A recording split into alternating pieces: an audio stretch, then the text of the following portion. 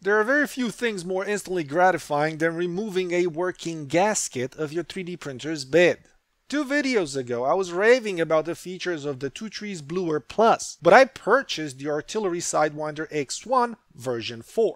And I have to say that my personal FDM 3D printing workflow has improved dramatically. A coincidence of necessities and a viewer's opinion steered me to this purchase. Felipe, if you're watching this, thank you for reaching out and contributing with my decision. The X1 is really enjoyable to work with. The workflow gets really simplified compared with my Sapphire S. I was up and running within 2 hours, tuned the pressure rollers on the bed rail and gantry. Because the bed has only one rail, it makes the roller tuning much easier. I used to think that the dual rails were much better, but now I've seen the light. Lastly, I flipped the filament runout sensor because it seemed to be mounted upside down. The filament runout sensor is well placed and it is placed on a flexible holder which allows it to rotate as the filament moves, thus relieving the strain on the sensor and the filament.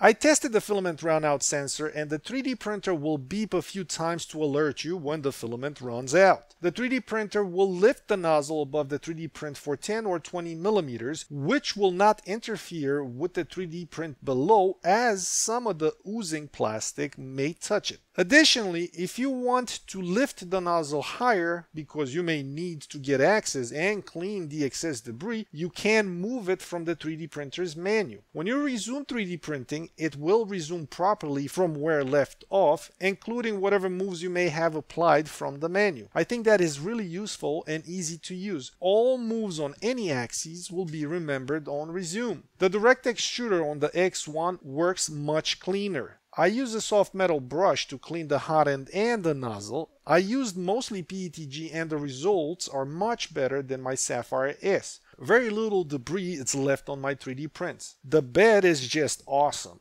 The models unglue themselves as the temperature drops. Well, that's only for PETG. For TPE, you have to peel it off while it's hot. Drop it like it's hot. I used 70 to 80 degrees and it has been an absolute dream on the bed. I have not had the need to use glue at all for PETG, TPE, and TPU. I did not need the metal spatula. Actually, do not use it because you'll scratch the bed. A plastic spatula may be better for this bed. I haven't printed no PLA schmla, only TPU, PETG, and TPE, and I have to find the plastic spatula if I need it. So far I haven't. The first 3D print was TPU and got ruined by the silicone sock that kept on sliding off the heating block and dragging on top of the 3D print. That could have been just my 3D printer, or they need to revisit this silicone sock issue in the next iteration. Remove the sock and all got better. After that, no more issues. For me, this 3D printer works like a dream out of the box and I do not care to update a thing. Knowing my track record, I may do more damage than actual improvements. The 3D printer is very smooth and it is quiet, especially if you don't need cooling. The ball bearing filament holder is smooth and the only issue I had was with TPE. TPE being quite elastic and soft coupled with the heft of the spool, the extruder could not unspool the filament because it skips. So you have to unspool it manually for it to feed properly. I made a review in the past about the features of this 3D printer and I thought it's quite complete. Experiencing the Sidewinder X1 in action, it's headache free. Is there any room for improvements, you may ask? Well, actually there is.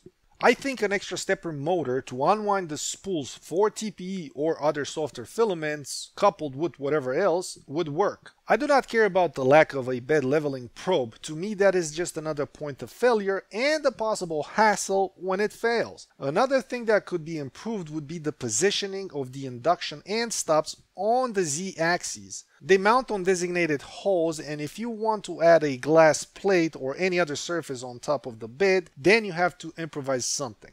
The touchscreen is very responsive and comfortable to use. There hasn't been one single time when it has not responded. The nozzle goes to maximum 270 Celsius and it gets there quite fast. The bed is connected at 110 volts or 220 respectively in your nation.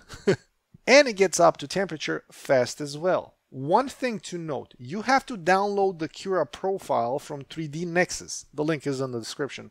It makes the 3D printer much more reliable, and it takes into account the nozzle priming, and it saves your bed from scratches as the profile is really well thought out. This is the first 3D printer that I do not have to supervise the first layer. In addition, I moved from 3D printing a brim to just 3D printing a skirt. It is that reliable. I may have gotten lucky with the X1, but it works without intervention. Now I can focus on tweaking my profiles rather than tweaking the hardware. I cannot wait to see version 5 or maybe version 1 of a large Cura XY from Artillery. But until then, I bid thee, mon amis, farewell and adieu.